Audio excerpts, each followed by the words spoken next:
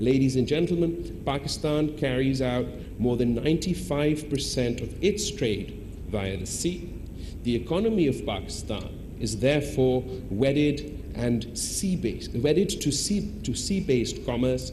Our vision of geoeconomics is built around Pakistan's ideal location to act as a hub of trade and energy connectivity and integration between Asia, Europe, and Africa.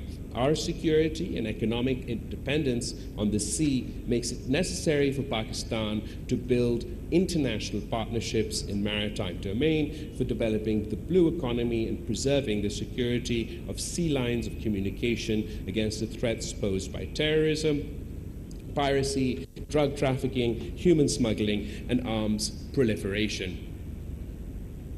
Pakistan has therefore been playing an active role in the combined task forces 150 and 151 against terrorism, piracy, and other illicit activities.